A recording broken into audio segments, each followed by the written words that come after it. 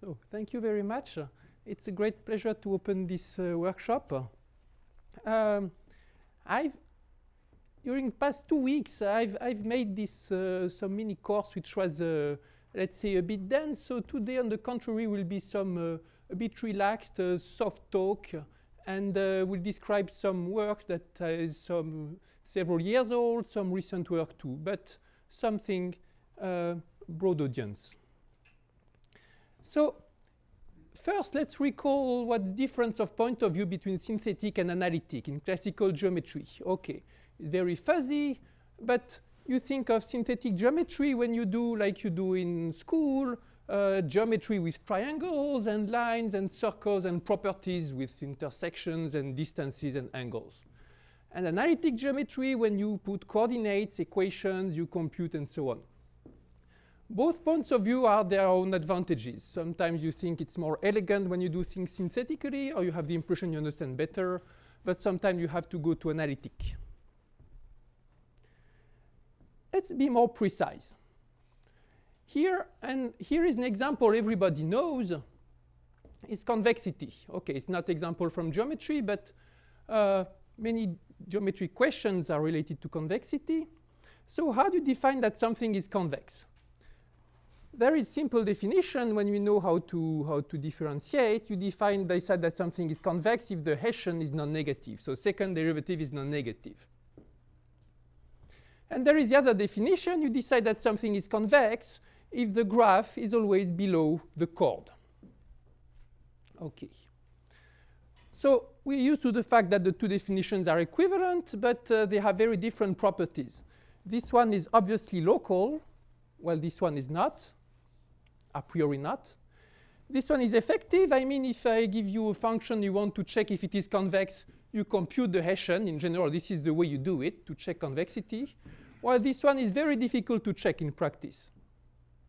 And this one is quantitative. It gives you a number, the Hessian, which somehow quantifies how convex is your thing. This one, on the other hand, is global. And so it's one advantage. Very often you use this. It's a very useful starting point. It's more general because this applies also to things which are not differentiable. And also is more stable. If you take a sequence of convex functions converging, say, pointwise to something, if you try to pass to the limit in this, you don't manage. If you try to pass to the limit in this, it is immediate. Okay? So the 2 points of view have their advantages. What about curvature? So start with the basic Gauss curvature, so determinant of the normal mapping for, say, for an embedded surface, and then you can generalize this into sectional curvature. You can compute this thing in coordinates. You have formulas and check it is invariant. So this is analytic definition based on determinant. But you also have a more geometric definition, which is expressed in terms of angles and distances, and here is how it goes. You take a point x, you take two tangent vectors, say unit tangent vectors, u and v. This is the angle, theta. And you start geodesics, and you look at the length between the two geodesics at some time t.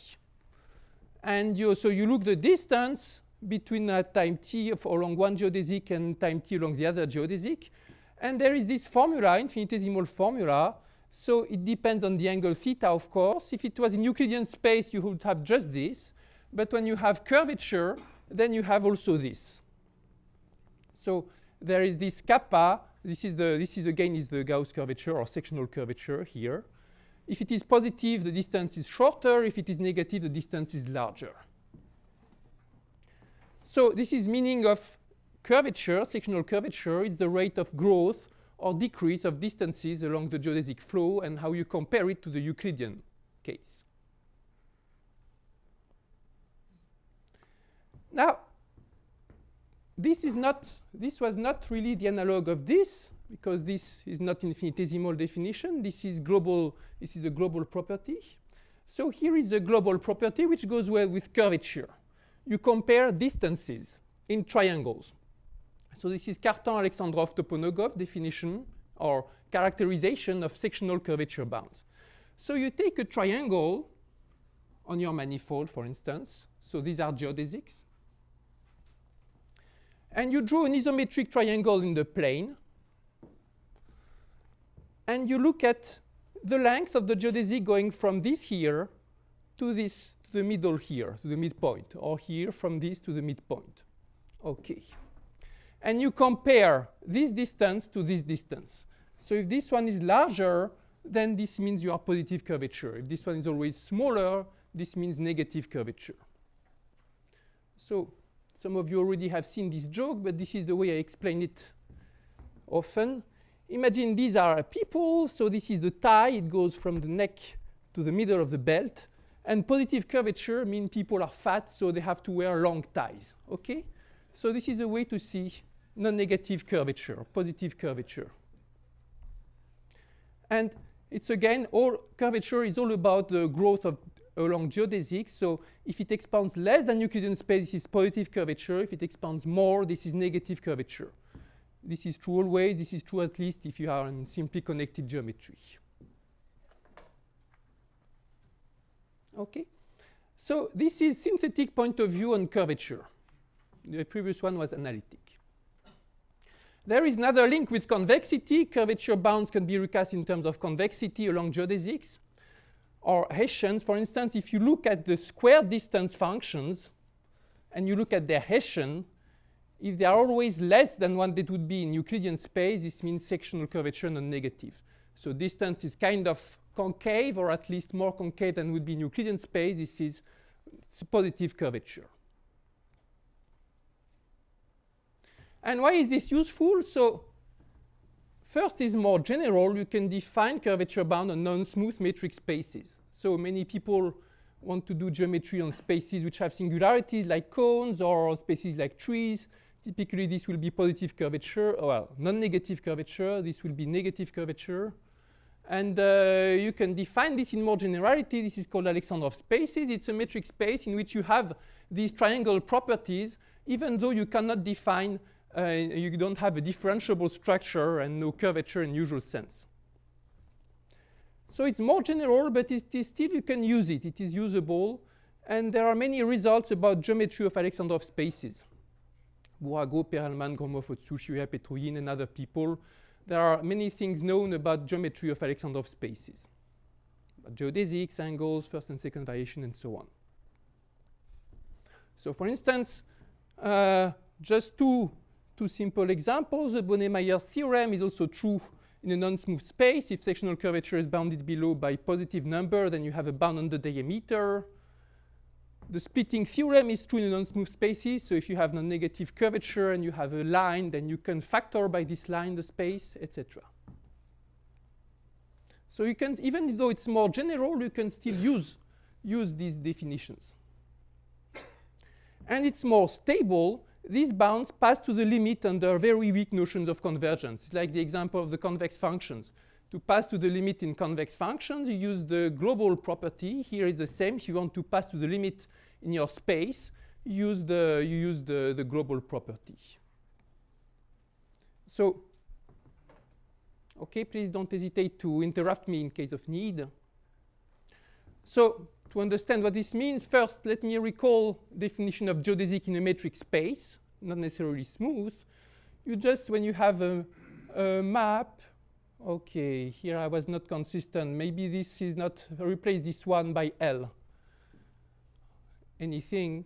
So the length of a curve, what you do to compute the length of a curve in metric space, I don't know if everybody sees, you just split it in many pieces and you add the distances between all pieces, like you do when you have to compute curves in real life, length in real life. Okay, and you take the supremum as the little pieces become closer and closer. This is the length of a curve.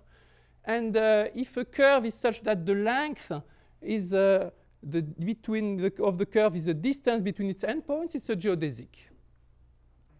It's the same as to say that it provides you, it gives you an isometry from 0L, say, or 0,1 to your space. So this is one way to define geodesics in metric space. And you have a good notion of convergence, very useful between metric space, which is Gromov-Hausdorff. a sequence of metric spaces converges to another metric space in Gromov-Hausdorff topology, if you can find approximate isometries between this space and this space. So an approximate isometry is what? An isometry is something that preserves the distances and is onto. An approximate isometry almost preserves the distances. So when you look at how it changes the distance, there is just a small error, which goes to 0. And it is almost onto when you look if when you take a certain point, you ask whether it belongs to the image. Well, maybe it's not in the image of the map, but it's a distance, it's very close to the image of the map. Okay, so this is approximate isometries. So an example, here you have a sphere with a small handle. If the handle becomes very small, this converges to a sphere.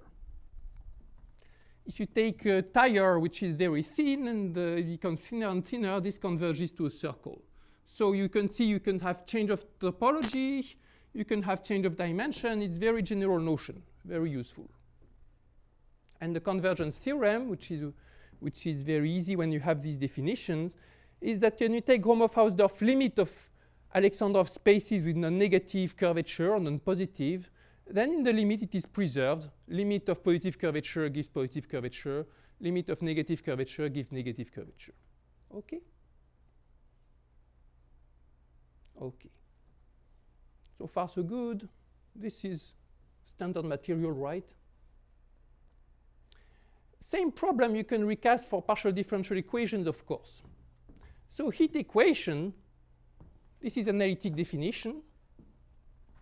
You can also give synthetic definition. Possibility of to define synthetically the heat equation, so by a property, is to say the law at time t of the Brownian motion process. Other possibility is to say this is the gradient flow of the energy, which is given by the usual this Dirichlet energy. There are other possibilities also. So very often, in some given problem, you are led to choose a synthetic definition on another, and it can be crucial to generalize or pass to the limit for convergence of processes or hydrodynamic limits. Okay, often it will be more complicated, of course, than this or this, but very often get a synthetic reformulation is the key to get the convergence. Now, let's go to Ricci curvature. So, how we define Ricci curvature? Analytic definition is very simple. You take a tangent vector, unit norm, and you define Ricci curvature to be the sum of sectional curvatures, where the sum sectional curvature in the plane generated by E, and another vector, EI, such that you have an orthonormal basis of the tangent space, E, E2, etc., En. So this is Ricci curvature. So it's a sum of average of sectional curvatures. You define it here on unit tangent vectors, and then you can extend it to a quadratic form on the tangent space. This is analytic definition. What is geometric definition of Ricci curvature? Ricci curvature, so sectional curvature was about distance. Ricci curvature is about distance and measure.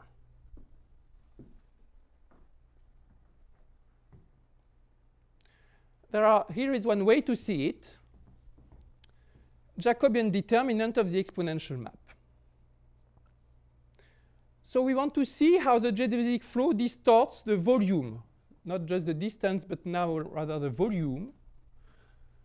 And for this, it's most convenient to do it when the initial vector field is a gradient, but this is local statement, so you can think of it's the same as to say it's vector field corresponding to a closed one form. So what does it mean? Take from a point x, you start a geodesic, constant speed, so this is exponential map, with initial velocity grad psi of x, where psi is some function. Then t varies, and I ask what is the Jacobian determinant of this map, and I want to see the evolution of this Jacobian determinant as t evolves. So I look at the Jacobian exponential, Jacobian of the exponential map. I differentiate in time. There is an exercise that you can compute it using Jacobi fields. And it gives you that time derivative of Jacobian is given by Jacobian itself multiplied by the trace of a certain matrix. This matrix satisfies the Riccati equation. And when you take the trace of the equation, it involves Ricci curvature. Time derivative of the trace of the matrix plus trace of u square plus Ricci equals 0.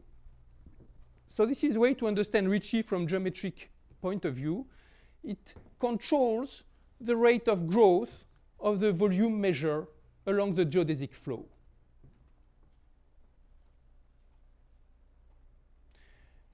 Very often you use it in an equivalent Eulerian form. So if you're used to language of fluid mechanics, this is Lagrangian. I go along trajectories of particles. Now this is Eulerian. I'm interested only in the vector field, so grad psi. And this is the equivalent formula is the Bochner formula, which expresses some, which involves the Hessian, the Laplace operator, the gradient, and Laplace again. And this is Ricci. So this is one way, one more geometric way to define Ricci curvature. And in practice, this is very often what you use.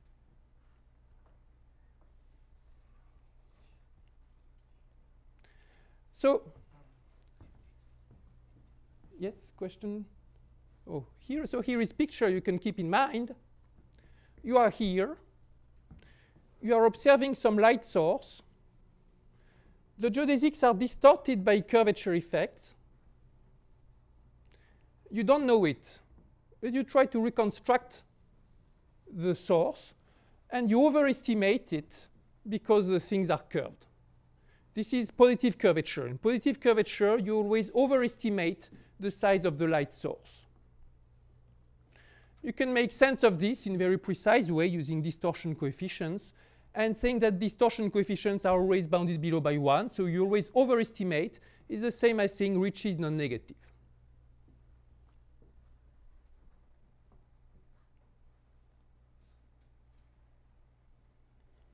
Okay. Here I said only Ricci non-negative. Very often what you use is more precise bounds that tell you Ricci bounded below by k, dimension bounded above by n. And a very popular way to encode this is by some inequality deduced from Bochner formula. Gamma 2 of psi bounded below by k gamma of psi plus Laplace psi squared divided by n, your dimension, where gamma is the, if you wish, the Dirichlet bilinear form, grad f, grad g. And gamma 2 is what you obtain by looking of the action of Laplace on the Dirichlet form and say that it is not the same as the Dirichlet form applied to f and the Laplace operator, because Laplace is not a derivation operator. So these guys measure the fact that Laplace operator is not a derivation, and you have this bound. And this bound is very useful, is used in particular in probability theory. Okay. So gamma of psi is gamma of psi psi. Gamma of psi is gamma of psi psi, exactly. And gamma 2 psi also is gamma 2 of psi psi. Okay. And this accommodates very well with changes of reference measure or effective dimension. So if you decide you want to work with another operator than Laplace operator, the operator with invariant measure exponential minus v, you change your Laplace operator by this operator in the formula. If you decide you want to pretend you're not in the dimension you are in, you change this dimension by some other dimension, and you change the volume measure by some other volume measure. And you get this new Ricci tensor, which incorporates the dimension and the reference measure. For instance, Gaussian measure on R, in many respects, it behaved like it was infinite dimensional. So capital N equals infinity is natural choice if you're interested in Gaussian measure. Okay. So this is Bakry-Emery-Ricci tensor.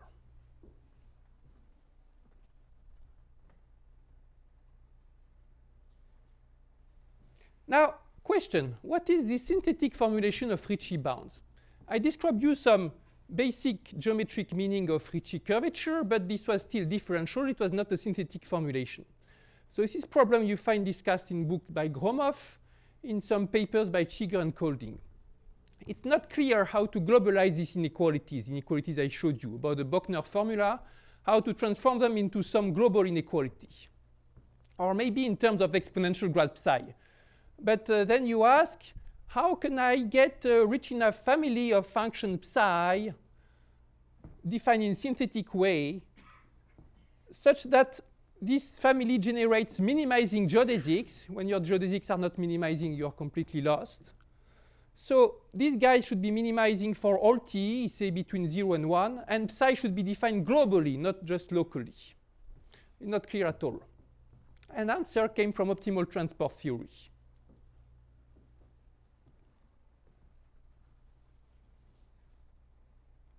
So let me explain this. So this is optimal transport. Okay, so these are the two founders of the field. This is Gaspar Monge, this is Leonid Kantorovich. All of them have very, very rich and interesting lives. And here is the basic problem. Okay, now it's a very fashionable problem. So I guess most of you have heard about it at least once. So you take two probability measures on some metric space, and you take a cost function, C of xy. And Monge-Kantorovich problem, you want to minimize integral of the cost to go from x to t of x, t is the unknown, integrated against the initial measure. And the constraint is that the image measure by t is equal to the final measure. So you have this initial measure. Here you have the final measure. Suppose you want to extract things here to construct something there. And you transport from point x to point y with your transport map. Transport from here to here. This has a certain cost. And the cost is defined by this cost function. Okay? And you want to do this transport at the minimum cost. So given initial and final distributions, transport matter at lowest possible cost. Okay? Now, on a manifold, this is a theorem, I think exactly 10 years old now, by Robert McCann. When you take the cost function to be the square distance on Riemannian manifold, where d is the geodesic distance here, generated by Riemannian metric, you have this initial measure, f of x volume dx, this final measure. Then the optimal transport takes the form exponential grad psi. So it's the exponential of a gradient field. You start at x, you go in direction grad psi of x for time 1. You stop at time 1. This psi satisfies a convexity type property, generalized convexity type property, and it is a weak solution of a Monge-Ampère type equation, which is written here. So it starts like Monge-Ampère, determinant of Hessian of psi. Psi will be the unknown now. Psi encodes all the information in the optimal transport. Here there is a term depending on the geometry with the Hessian of the square distance. And here in the right-hand side, there are the densities. So this is initial density, final density, and some determinant of the exponential map there. So F enters in the boundary condition? Or? There is no boundary condition. What plays the role of boundary condition is the fact that the initial measure is mapped into the final measure. If you wish, it's morally, it's like if you ask that the transport maps map the initial support to the support of the final map. But there's no boundary condition. His theorem is on, either for compact Riemannian manifold, I did not specify compact here, or for compactly supported data. But there is no boundary condition. But how F enters into the equation? Ah, it is here. Okay, but the equation is a bit long, but it is here. Yes, that's the problem with these long equations. Okay.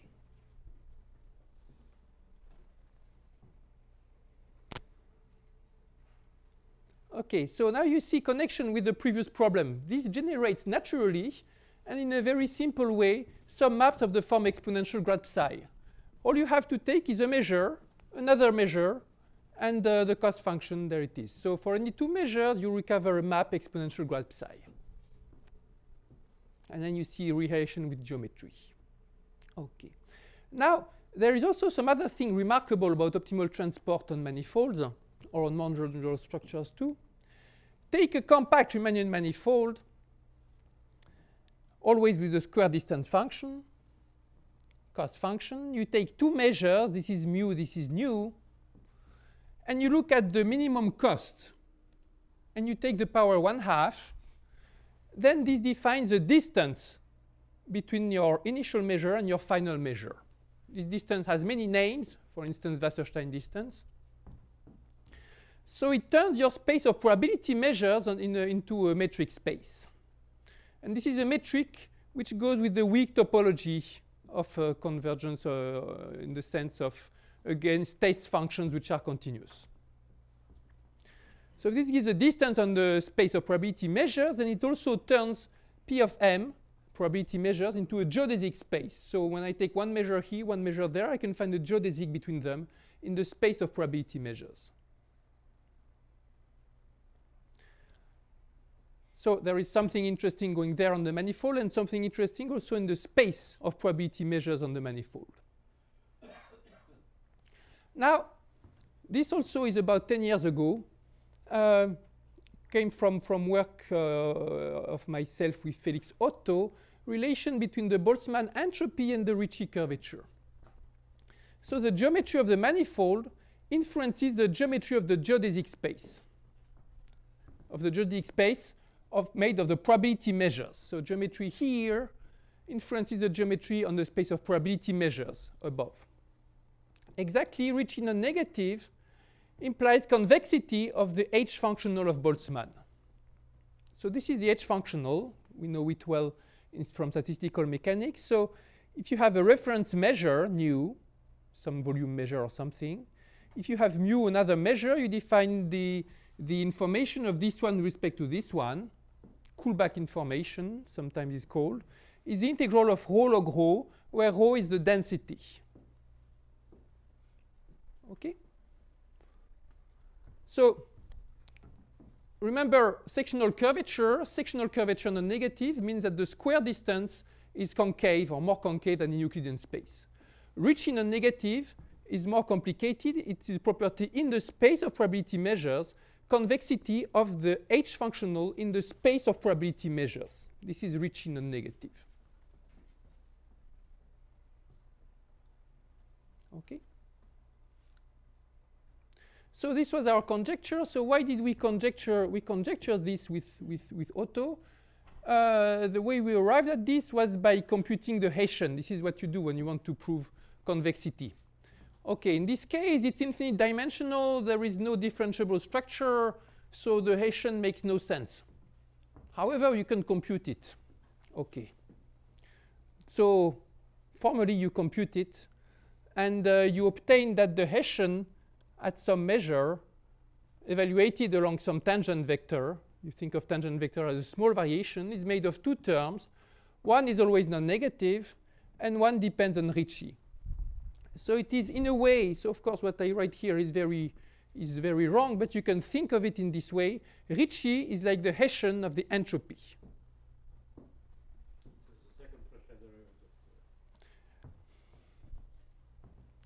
You rather think of it as the second variation along a constant speed geodesic. If you want to, you have to specify when you differentiate twice along a path, depends on your parametrization. So specify it to be a geodesic, and then this fixes the thing.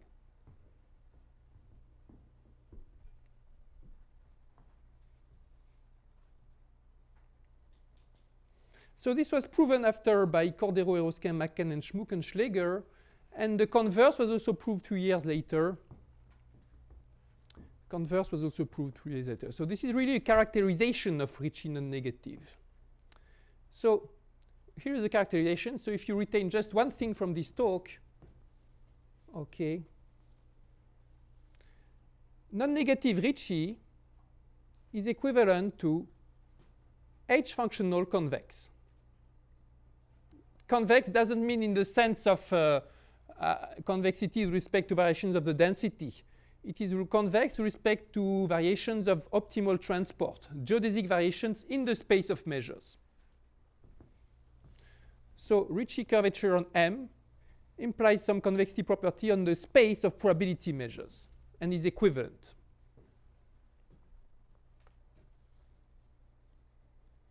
So this, if you wish, is the synthetic. This is analytic, if you wish, Ricci non-negative. This is a synthetic formulation we were looking for. Because this you can define without any smoothness. It's a global property. The global property not on the original manifold. Not on the original manifold, on a much, much larger space. Exactly.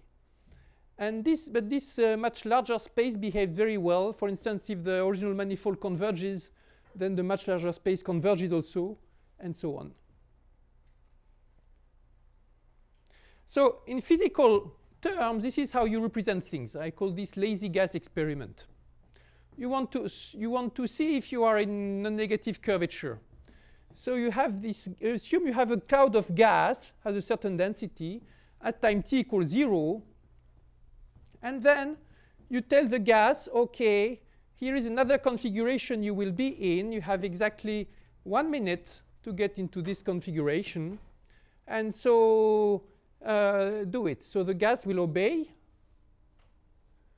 But he will choose a path of least action because he is lazy. Okay? So we'll try to solve the optimal transport for you. So he minimizes the energy that he spends, and you measure the entropy all along. So at time t equals 1/2, you look what is the configuration of the gas, and you measure the entropy. And you plot the entropy as a function of time, and this function should always be concave. This is the meaning of positive curvature, well, non-negative curvature.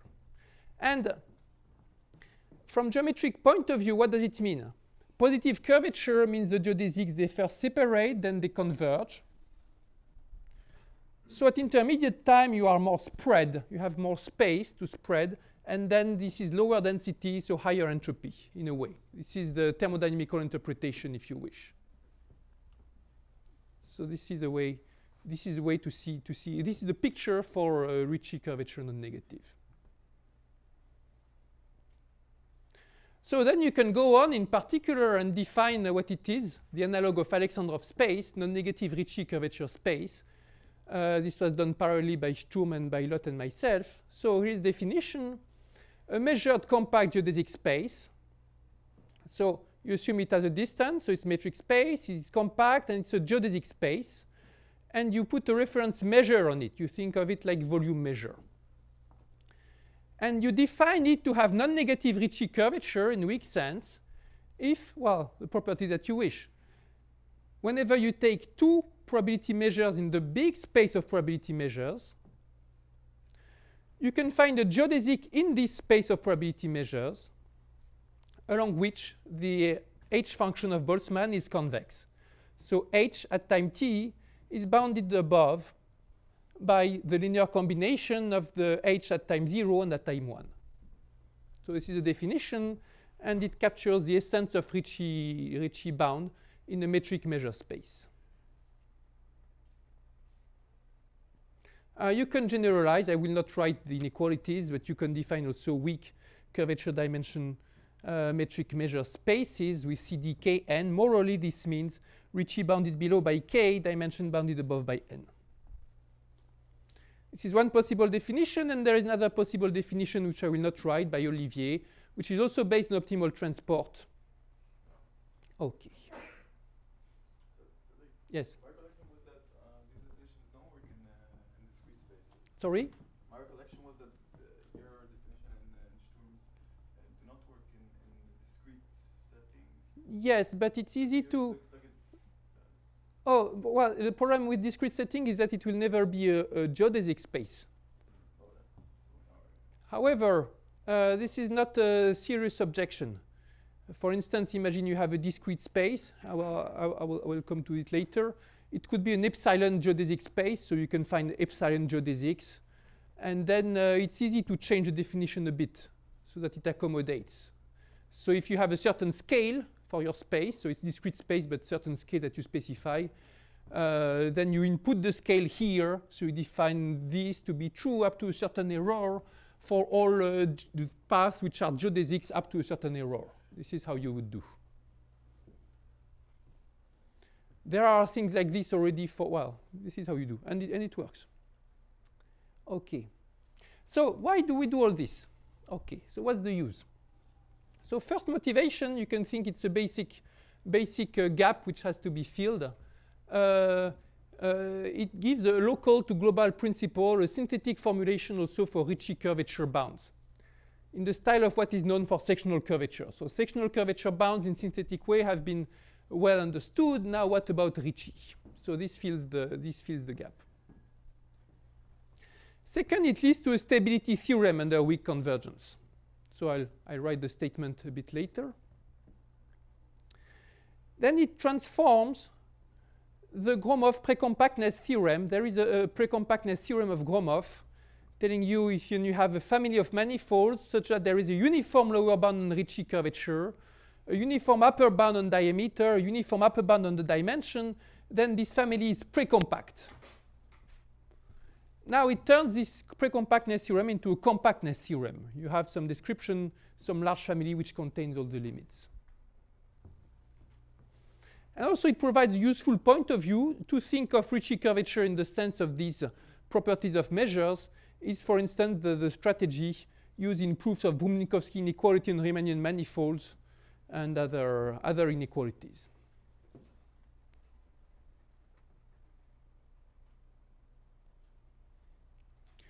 Also, it is more general and applies to new geometric settings that previously were out of the range of Ricci curvature. So in the same way as when I define a convex function with the synthetic way I can handle non-differential things, is much more general. Here it's much more general. Much more general. Much more general than Alexandrov spaces. For instance, if I take Rn and I equip it with the non-Euclidean norm, then it still satisfies Ricci non-negative in this sense.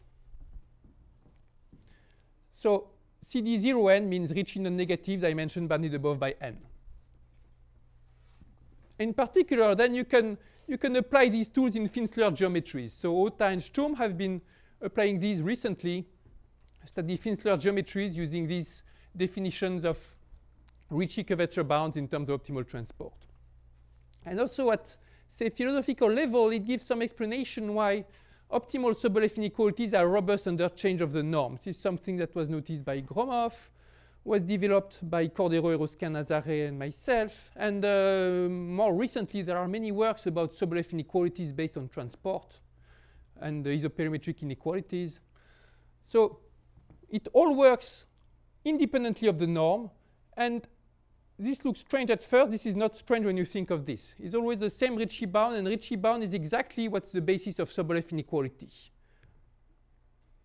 And also it allows some discretization. So a possibility to use Ricci curvature in discrete spaces. Okay. Sorry, what is the relation between Ricci and Sobolev inequality? I don't quite. Oh, Ricci, whenever you try to establish a Sobolev inequality on a manifold, it's always Ricci lower bounds which enter in all the constants, in all the proofs. Sobolev inequality will fail if you have some region of... Oh, optimal, okay, optimal, I don't speak of optimal constants. Here, here about optimal constants is well understood, but also for Sobolev inequalities in Rn, also optimal constants. If you have lower bound on Ricci, positive, say, this case Ricci positive is well understood, then you know the optimal is for the sphere, and you have the optimal constants corresponding. And the comparison principle is in terms of Ricci. So this is, if you will, this is like in Levy-Gromov isoperimetric inequality. I will come back to it, but Levy-Gromov tells you Ricci bounded below by k positive, dimension bounded above by n. Then all your isoperimetric inequalities are at worst the same as on the sphere with this Ricci curvature and this dimension. And by the way, it resembles the result of Lewis. Lewis says if I look at a space which is more curved than the Gaussian space, in the sense that the measure is more log concave, then then all the inequalities are not worse in this space than in the Gaussian space. If you think of it, it's a Ricci statement too. Okay. I'm familiar that this is a result of Bacri and Ledoux. So you reference someone else. Okay, yeah. Louis is behind. Okay, Louis tells you much more. He tells you there is a one Lipschitz map from one space to the other. Okay. And from this you have everything, all the inequalities you want. Oops. I think I did something wrong.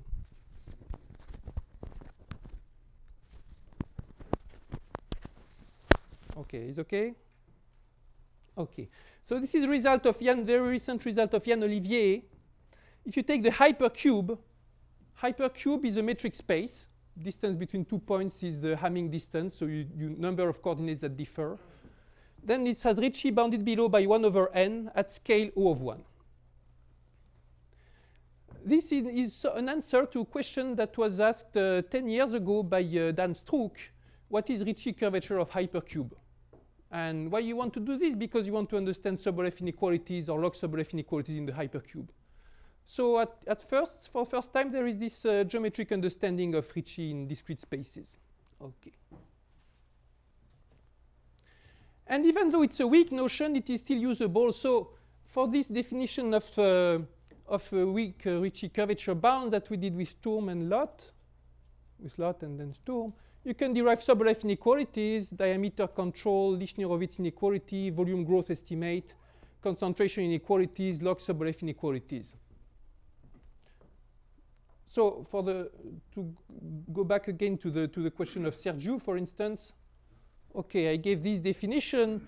This definition just tells you if I have a measure here, measure there, I find a geodesic in the space of measures under which there is some convexity. Okay, if you replace with dimension n, you replace entropy by some other function. This definition in itself implies some log Sobolev inequality or some Sobolev inequality. You don't a priori have no differentiable structure, but you can still define a generalized gradient, and you still have a Sobolev inequality. The minimum required is this Ricci bound. Okay, so here's the stability. So I state it for smooth, because even for smooth manifolds, this is the only known way to prove it. So you take a sequence of manifolds which converges to a manifold in Gromov-Hausdorff measured Gromov-Hausdorff topology. Now the good concept is measured Gromov-Hausdorff topology. I recall the definition here. It's just as Gromov-Hausdorff topology, but you impose in addition that your approximate isometries almost preserve the measure. So the push forward of this measure converges to this reference measure. So if all the manifolds have non-negative Ricci, then also the limit has non-negative Ricci. So this is stability theorem. And yes. So it would be obvious in C2 topology. As soon as you are below C2 topology, it is not obvious.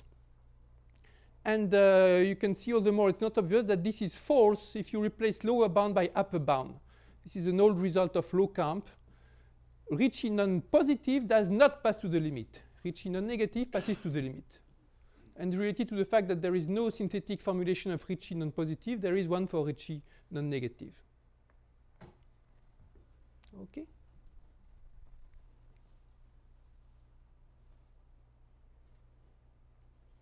So the strategy of the proof is crystal clear. I will just say it in a few minutes. So first, you reformulate the curvature condition. You turn it into this geodesic property, so it's synthetic property. And then you use the fact that the space of probability measures is stable under Gromov-Hausdorff convergence. So when the base space converges, I have some approximate isometries, then I look at the map which is pushed forward by this. So it's a map which sends the probability measure to another probability measure. So it's a map in the space of probability measures. Then it is also an approximate isometry between this space and this space. So an approximate isometry below gives rise to an approximate isometry above. And then you have compactness. And in particular, you gain a limit geodesic in the space of measures, because geodesics are very stable objects. geometrics converge to geodesics in Gromov-Hausdorff topology.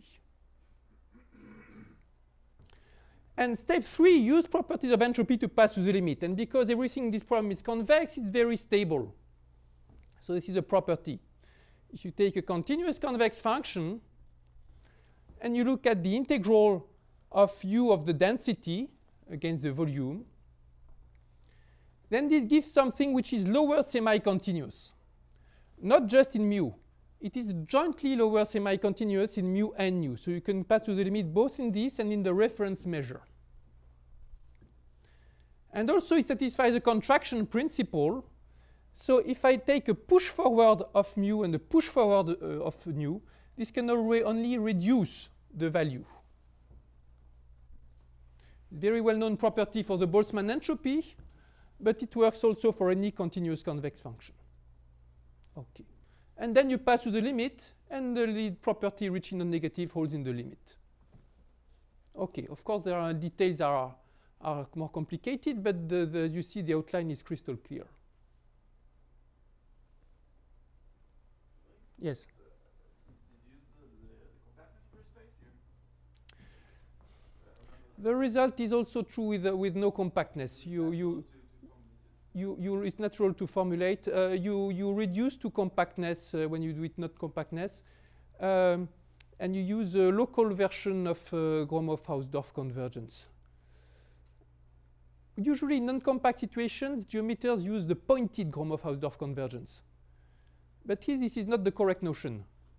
Pointed notion is good in locally compact setting, but the space of probability measures is not locally compact. So the good notion is a strengthening of this. I can explain to you easily. Problem. It's good to add synthetic definitions, but then you want to make sure they are compatible. So here's a problem. You take a geodesic space with sectional curvature non-negative in weak sense, so it's metric space. Let n be its Hausdorff dimension. Question, does it have Ricci curvature non-negative in the weak sense of Lott, Sturm, and myself? Okay. So of course, this sectional non-negative should imply Ricci non-negative. So the problem stood open for some time and was just solved last month by Antonin Petrounin, who uses a lot of geometry in Alexandrov spaces. So the fact that there is almost everywhere differentiable structure and some inequalities between gradient flows generated by solution of Hamilton-Jacobi to replace Jacobian determinant of geodesic flow. Okay. The proof is interesting because it gives you a better understanding even in the smooth case of what is going on. So these definitions are compatible.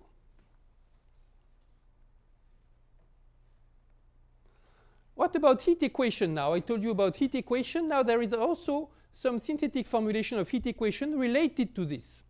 So this is a reformulation of an old result of a result of Jordan, Kinder, Lehrer, Otto in the 90s. Heat equation is the gradient flow of the Boltzmann functional in the space of probability measures equipped with the optimal transport structure. So you think of heat equation on the space of measures. It's a gradient flow for the Boltzmann functional. So heat equation is the flow that wants to make the entropy increase as fast as possible. It was discrete, if I remember. They have a discrete formulation. They have a discrete formulation. Now, after work of Ambrosio and collaborators, it is well understood how to do it in non-discrete, to give it a non-discrete sense. There are both points of view are possible. Discrete point of view and non-discrete point of view. Okay, goes back. Discrete point of view goes back to De Giorgi and other people. The other point of view goes back, I think, to Benilan, formulated in terms of variational inequalities, and it makes sense even without discretization. So Ricci non-negative in particular means to heat equation being a contraction in optimal transport distance. Okay, interesting thing. If you take a manifold such that Ricci has some negative regions, then the heat equation is not a contraction. But you can say, okay, but let's correct this. So you would allow a change in the metric to make it a contraction, so that the measures feel like it's non-negatively curved. And then you get the Ricci flow from this procedure. This is an observation by McCann and Topping. So in a sense, there is also a synthetic understanding of Ricci flow related to this. And yes. Topology. What? But you cannot do topology with this. What do you mean topology? Okay, in the sense Oh. of Perelman. So use Ricci flow to understand the topology of your Yes. Well. big manifolds. Well, this kind of thing is more to get intuition, and then when you have the intuition, you work on proving the thing by some other scheme. But some parts of the proof of Perelman can be reinterpreted in terms of optimal transport, and there is some recent work of Topping using optimal transport to get some new results on Ricci flow. Okay, so What's the Perelman entropy here? what's the okay? So this is more, it has more to do with the L distance of Perelman. So Perelman defines this thing which he calls is called L distance, which is like it's a Lagrangian action in which you put the scalar curvature in your plus kinetic energy, and this is the notion exactly that you get to that. Okay, say if in all optimal transport statements you replace square distance by this thing, then you get the correct things. Okay. Robert can say more about this. Okay.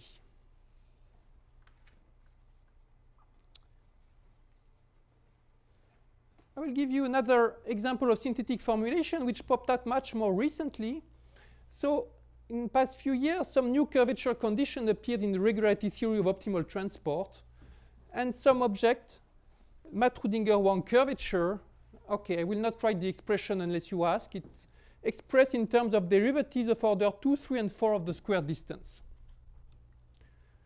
And the condition that this curvature is non-negative is a non-local generalization of sectional curvature non-negative, is a reinforcement.